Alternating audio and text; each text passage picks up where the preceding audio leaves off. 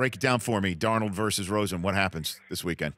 I say Darnold throws about 3 picks. UCLA finally will stop the run this week. Darnold will throw 3, forcing their double coverage. Josh Rosen running that pro-style offense. Okay. Will do a great job of just dissecting this defense, and it'll be a good game, but we'll win by, let's say, 12 points. So the game's not in China, is it, MJD, right? UCLA's not – that's not happening? I plead the fifth on that. Is it too soon? Tell me if it's too soon. Is it too soon? No, it's never too soon. It's never too soon. I feel like they did a great job at their press conference. Okay. Really admitting their faults, and then we just have to move on. But I choose not to because I'm a big Baller Brand fan. Are you? If LeVar is listening, I just need a shirt or a hat or something so I can represent. Dilly. Well done, MJD.